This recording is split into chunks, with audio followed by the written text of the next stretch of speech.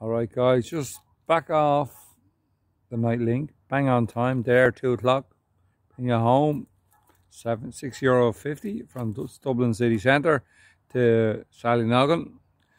And I booked a taxi tonight on the app, over an hour, for Lynx, LYNXE, whatever the fuck they're called. Shite service. This is my third or fourth time booking them. They're uninstalled, they're crap, absolutely crap. Some guy rings me up every 20 minutes.